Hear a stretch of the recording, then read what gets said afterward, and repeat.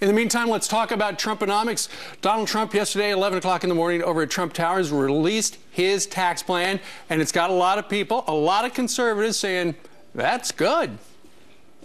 Let's take a look at some of the specifics. That's right. So zero taxes here. This is making it zero taxes for individuals making under $25,000. That means married couples making under $50,000 will also have a zero tax rate there. He's cut the highest earner rate from 39.6% to 25% for individuals who earn more than $150,000 and couples who together make $300,000. Right. And here's the important part that could, he's talking about jobs and how to really fire up the economy. It would cut corporate tax from 35% to 15%, and that would fire up industry to grow the American economy, and it would eliminate the death tax, and it would get rid of the marriage penalty. Rush Limbaugh said yesterday on his air the Trump plan is similar to Reagan's 1980s tax proposals.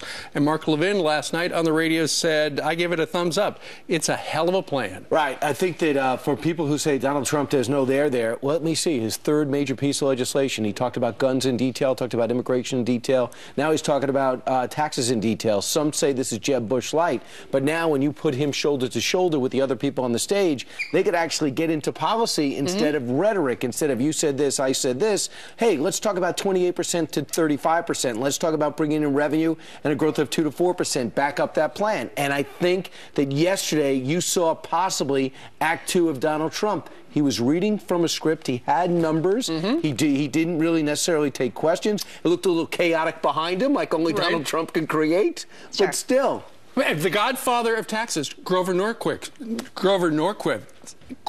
said yesterday that it was a great plan. Yeah, he said Trump tax plan, business tax from 35 to 15 makes us competitive worldwide. Jobs. Well, but the only thing, what do the you universal, think about Donald Trump's tax plan? Let us know on email. Elizabeth, the only thing that a lot of Republicans are upset with, he said, what about you say you want to repeal Obamacare, but you also want a single-payer system. So he's going to have to defend a single-payer system. It does have to get the details on this, though.